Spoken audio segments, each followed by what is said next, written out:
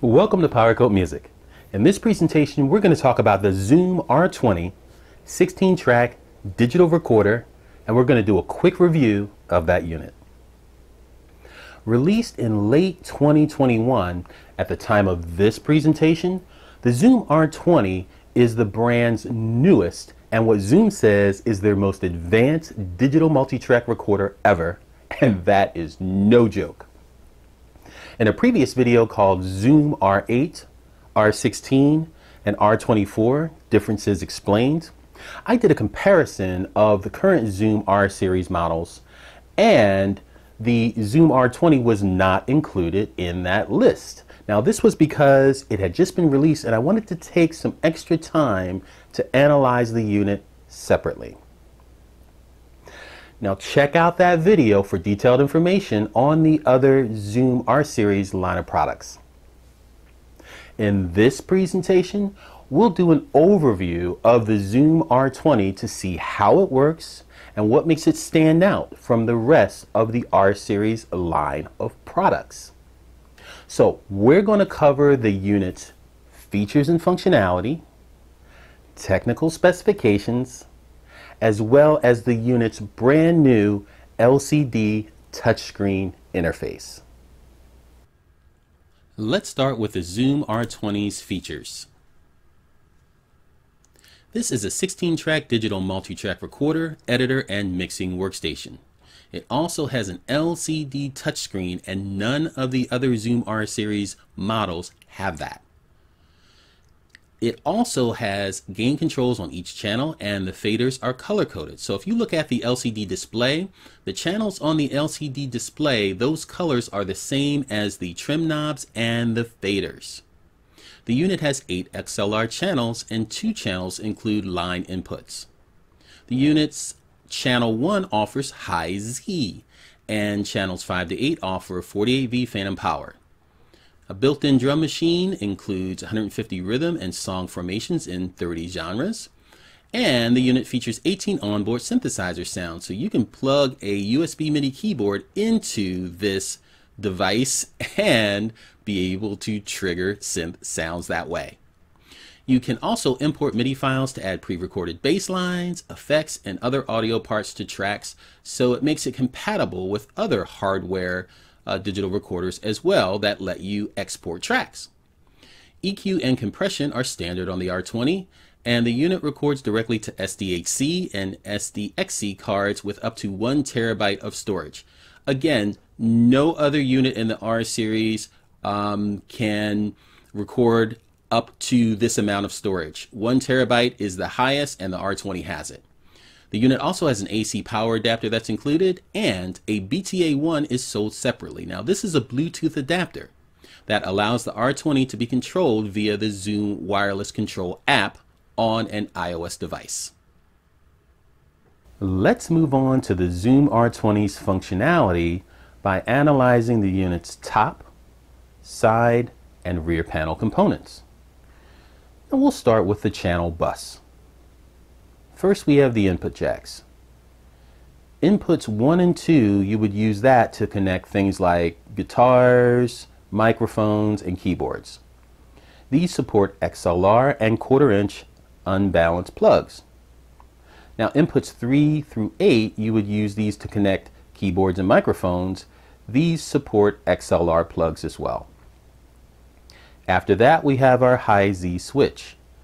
That switch you would turn on and off for input 1. You would switch it as needed when connecting a guitar or bass. After that, we have our input peak indicators and the gain knobs. Use the input gain knobs to of course adjust the input signals, and adjust them so that the peak indicators of course don't light. After that, we have our track indicators. These show whether the track inputs and the faders are connected to the tracks, and that is tracks 1 through 8 or 9 through 16. What follows then are the track record buttons. You would press these buttons to enable recording on the tracks, and they're going to light red when they're enabled. After that, we have of course our channel faders. You would use these to make adjustments to the individual tracks.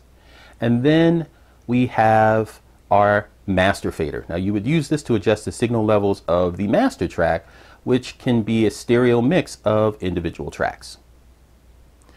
Other front panel components include the phantom switches. Now these turn the plus 48V phantom power on and off. You use these when connecting condenser microphones that support phantom power to inputs 5 through 8. Next we have our touchscreen. This shows various types of information and is operated by touch. Haha. After that we have the click button. Now this turns the metronome on and off and the indicator lights when it's on. After that we have our rewind button. Press this to skip back 1 bar. Now if you press it and hold it, you can search backwards. After that we have our fast forward button. You press this button to skip forward 1 bar. Press and hold this button to search forward. After that we have our stop button. Of course you're going to press this to stop playback and recording. And if you press it when it's stopped, you will move the recording and playback position to the beginning of the project. After that we have our play button. Of course you're going to press that to start the playback of your project and also to pause the playback, and the indicator will light during playback. After that we have our record button. You press this to start recording, and of course the indicator will light during recording to let you know that you're recording. Let's move on to the side panel components. They include a remote input jack. Here you would connect a Zoom BTA1 or other dedicated wireless adapter. After that we have our USB Type-C port. Using this, projects can be copied to and imported from USB flash drives.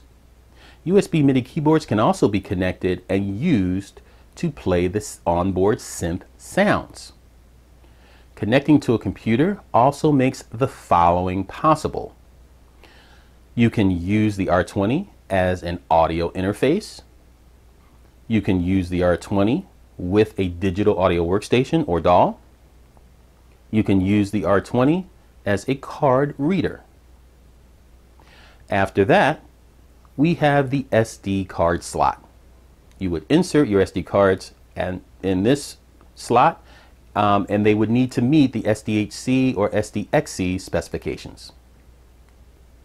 Let's move on to the rear panel components. Now they include, number 1, the power switch. Of course this turns the R20 on and off. Now when it's switched to off, the current mixer settings are saved in the R20, and this is saved in the settings file in the projects folder on the SD card. After that we have our DC 12 volt AC adapter connector. After that we have our phone's output volume knob, which adjusts the headphone volume. What follows is our phone's output jack. Now here you can connect your headphones. Last but not least are your output jacks. Now you would connect these to a PA system, power amplifier, powered monitor speakers, or whatever you need to connect them to. Now we'll dive into the details of the R20's technical specifications. First we have the inputs, and we look at the mic line inputs, connectors, and also the XLR TRS combo jack setup and the details for those specs. So under the connectors we have everything: the input gain, input impedance, maximum input level, phantom power, you name it. So all of the details, if you have any questions about it, pause this video, check them out. We have the same for the outputs, the technical specifications for the master outputs and the connectors, maximum output level, output impedance. We have the same for the phones, which would fall under outputs, the connector, maximum output level, and output impedance.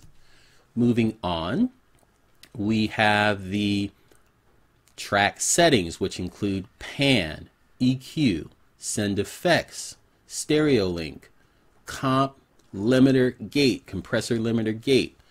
Moving on to the recorder technical specifications. Of course, maximum simultaneous recording tracks are 8. Playback tracks are 16. We have the recording format for you in detail along with the recording media. Moving on, we have the effects specifications, the number of simultaneous effects, and the patch memories for them. We also have the tuner specs for you, along with the metronome, time signatures, tempo range, and then moving to the rhythm loops, we have a sound source format of pulse code modulation, and the number of loops there are 150. Of course, this is for your drum machine. Next, we have the synth specifications on board. This is an 8-voice polyphony synth. Sound source format is frequency modulation, and of course we have the number of sound types, which is 18 plus the PCM drum kit. Moving on, we have the display screen, your full specs for that, and next is what many of you will be interested into is your USB connection types, which is a Type-C USB connection. Now this is going to cover your audio interface operation, your mass storage operation, the Guitar Lab software application connection, how that's going to work, your USB MIDI keyboard connection, should you connect a USB MIDI keyboard to it, and of course your DAW connection, because this device can be used as a control surface. So here's the functionality for that as well. Last but not least, we have your miscellaneous section, which is your remote power considerations and the weight of the unit. This is a mobile unit at 2 pounds, 14.9 ounces.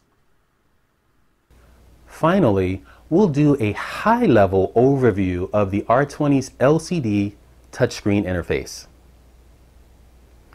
Here, we'll take a look at some of the LCD touchscreen's operations on various screens so that you can get an idea of how the unit's display works. So you would use the touchscreen to tap, swipe, slide, and pinch in and out. The following are some applied examples. We'll start with the project screen. Here you would tap a value that you want to set. The current setting value is then shown in blue. You would touch the slider and then drag it horizontally to adjust a setting value. Double tap the slider to reset it to its initial value. Tap the plus or minus buttons at the ends of the slider to change the value by 1. Let's jump over to the date-time screen. On this screen, you would tap the up and down buttons to change the settings. Let's move to the rhythm loop screen. Here you would touch the display and slide your finger vertically to scroll. Let's move on to the track view screen. Here you would pinch in or out to zoom out or in on the timeline. In regards to navigation, to return to a previous screen or the home screen, at the top left of the screen, tap the left arrow button repeatedly until that specific screen opens. In summary, as you can see, the R20 is by far the most advanced model of the Zoom R series line of products. It covers all features and functionality of its siblings and then some. With superior preamps, a full touchscreen LCD display, and up to 1 terabyte of SD card storage, the R20 has indeed thrown down the gauntlet.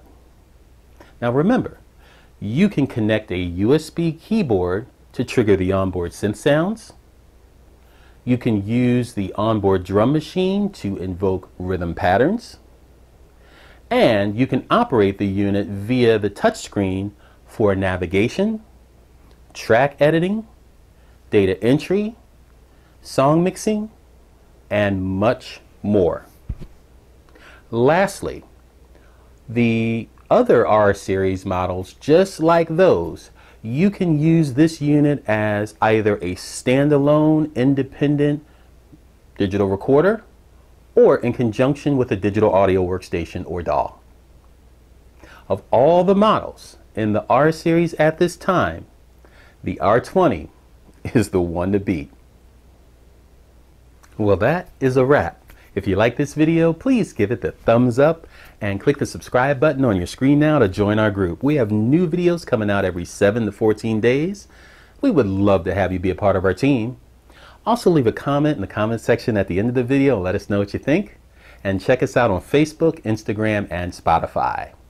While you're here, please listen to some of the other music, watch some of the other videos, and let us know what you think about that too.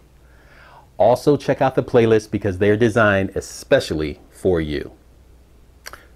I want to thank you so much for stopping by. We really appreciate it, and we look forward to seeing you soon.